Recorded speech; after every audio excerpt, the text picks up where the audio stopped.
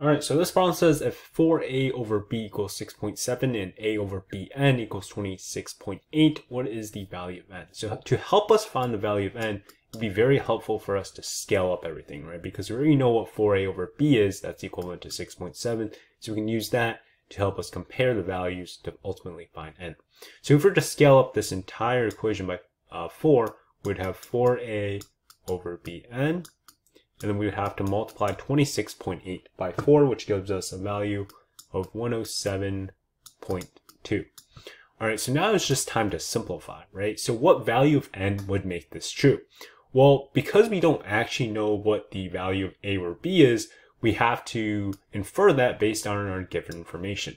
We know 4a over b is 6.7, and we have 4a over b in our equation. So this simplifies out to just 6.7 over, and we have our n. So 6.7 over n is equivalent to 107.2. You can rearrange this to solve for n, and we would get a value of 6.7 over 107.2 equals n.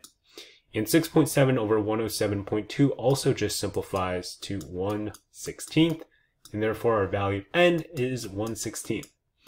Make sure you check out our other SAT math prep videos, and I'll see you guys in the next one.